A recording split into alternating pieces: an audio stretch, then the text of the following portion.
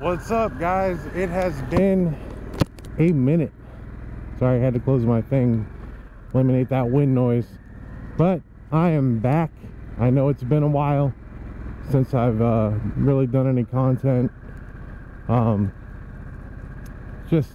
has been crazy lately. Just some health issues and whatnot, but I will be back. But I wanted to make a video today. I know I started this channel pretty much saying how I got the new 22 Sportster S. My man Blockhead, thanks for helping me out.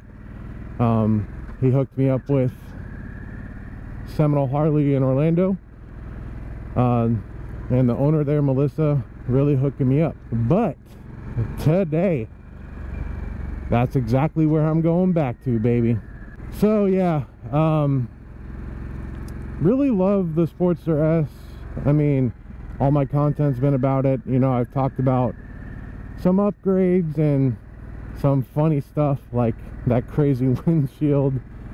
And I realized the aftermarket parts just aren't there. So for that reason, I will be going to a 22 Lowrider S, and that's where I'm actually on my way to now, at Seminole Harley. And I called Melissa and Eddie actually while they were on spring break to discuss and find the one that I'm going to be picking up. And it already has some upgrades and things like that, so it's pretty exciting.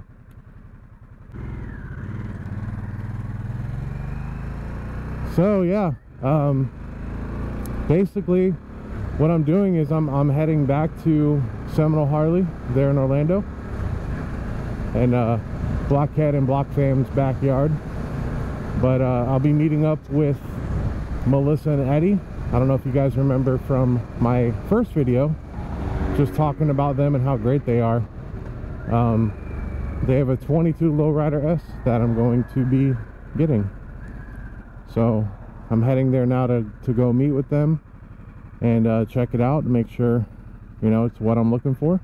And I'll be trading this baby in for it.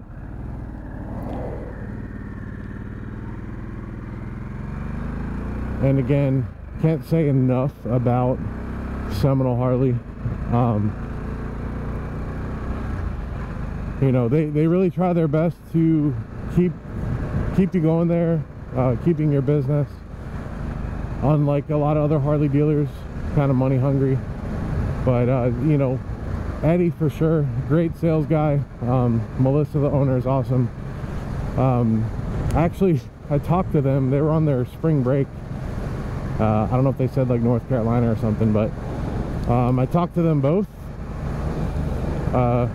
about this Lowrider S they have. It's used, it only has like 400 miles, but it's pretty cool because it has all the upgrades on it that I'm looking for, at least in the meantime. So it's kind of nice buying a bike that already has all that on it. One of my biggest issues and gripes about the Sportster S is the literal lack of aftermarket parts. It is super annoying. With exhaust, you have like the main option is like Two Brothers, and it's a 2-in-1. It's ugly as heck. I don't like it. I know a lot of people have it, but that's one of the main options. And then you have other there's like Jekyll and Hyde trying to sell an exhaust for over $3 grand. Are you kidding me? Heck no. And then there's some other like lower, well, I don't mean lower, but like foreign, out of the USA type of places that are selling it. The one that I did like, Cobra exhaust, but I see a lot of people were hating on that because it's not parallel like the cans whenever you put them on. But I've seen people get it and fix that pretty easy. But that's my biggest complaint about the Sportster S, is the lack of the aftermarket for it. And I figured, I got a 22, this one's a 22. I figured by the time I bought this the 21's already out for a year. I was like, oh, the 22's, there should be an aftermarket, you know, coming up for these, but it's simply just not there. And that's my main concern and reason of why I want to switch, so I can get a bike that I can make more customizable. Like I said, you know, I've told you guys I'm 6'5".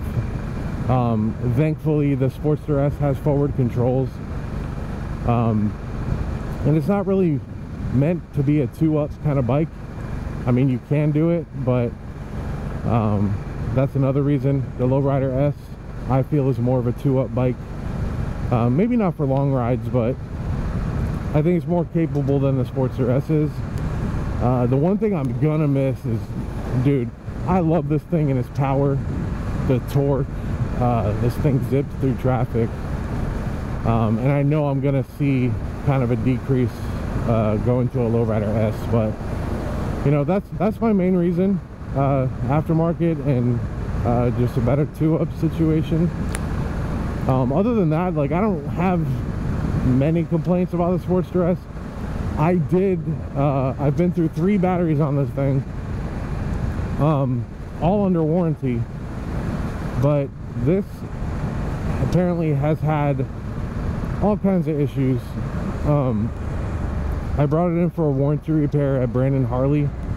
They had to put this thing in pieces to figure out what was going on, and the tech there wasn't familiar with Sportster S's, so they were on the phone with Harley directly trying to get it all figured out, and they had my bike for freaking 2 weeks.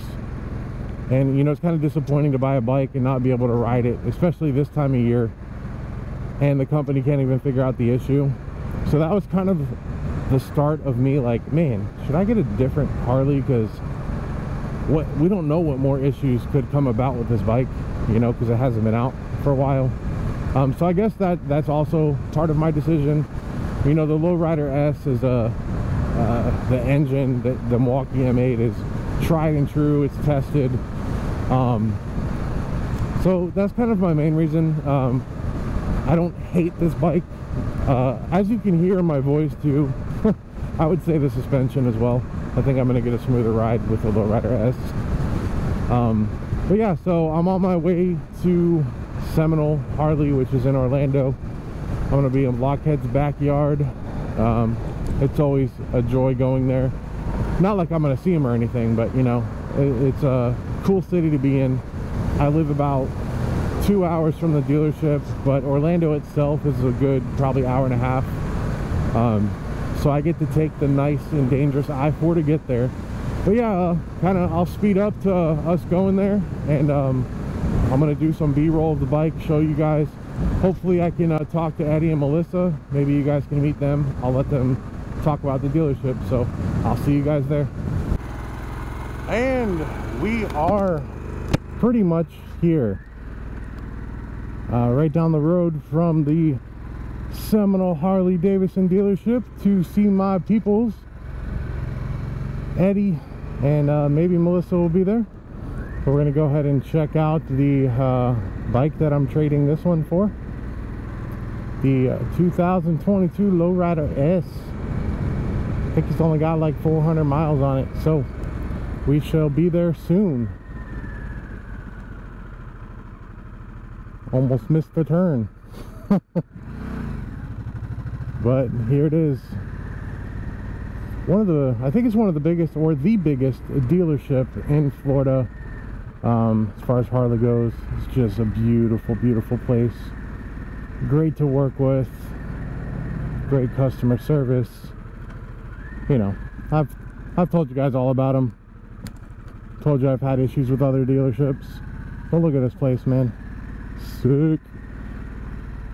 All these burnouts on the road.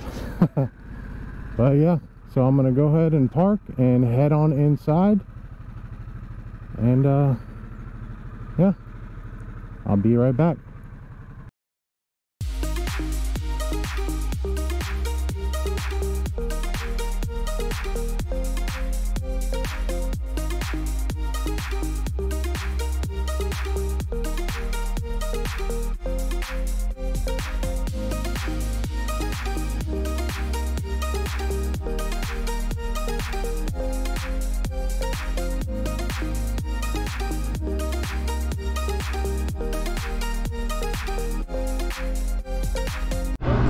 There she is.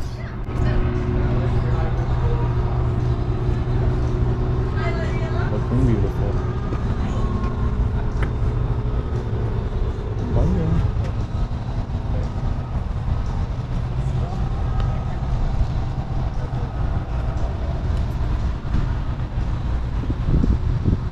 Where are we going, love? Where do you want to go? There she is. There's Eddie.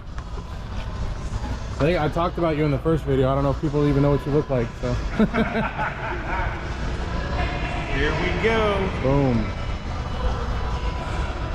Yeah, gorgeous bike. And Eddie's putting it right up here for the bell. Come see Eddie, Seminole Harley. Ride motorcycles, have fun. Yeah, he's a great dude. I love it, I love it. All right, hold it out there. Let's ring this bell. Boom, here you go. He's gonna film me ringing the bell. Here we go. Woo! There it is. Thank you again, Eddie. Anytime. Always a pleasure. Come see him. He will hook you up. He gets stuff taken care of quickly. So Anytime. come see him. I love it. So here we are. Now with the helmet on. First time point of view with this new riding. See you, bro.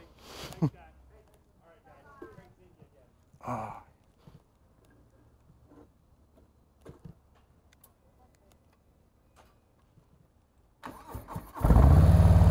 Boom. Nice loud startup and engine. I'm gonna let it heat up a little bit. Get my GPS. This is one thing I'm gonna miss for sure. Is the gauge isn't digital like the Sportster S was. So I no longer have the GPS, but I got it on my watch on my phone, so we good. But man, this bike is freaking sick. Would say it's a lot different than a Sportster S for sure. You know, I test rode it a good amount. The one thing I don't like, as you guys know, I'm 6'5", is I want to get forwards, because you see where the pegs are, they run into my legs a lot. These blue pegs that are on here. So I'm definitely gonna get that switched out. But listen to this thing. Well, I would open it up, but this car's right here. Go ahead and close this lid down so you guys can hear me better. But yeah, I mean, this has a gosh, I don't even know the name of the slip-on exhaust, but it growls really nice. Eddie told me they put it on at the dealership, but listen to this thing.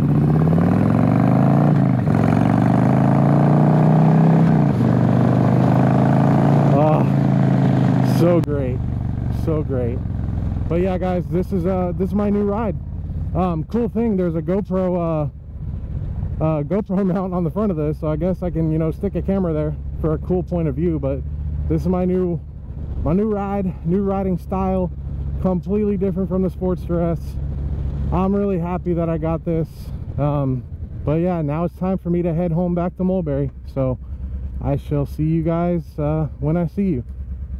Oh yeah, forgot to mention, please like and subscribe. Peace.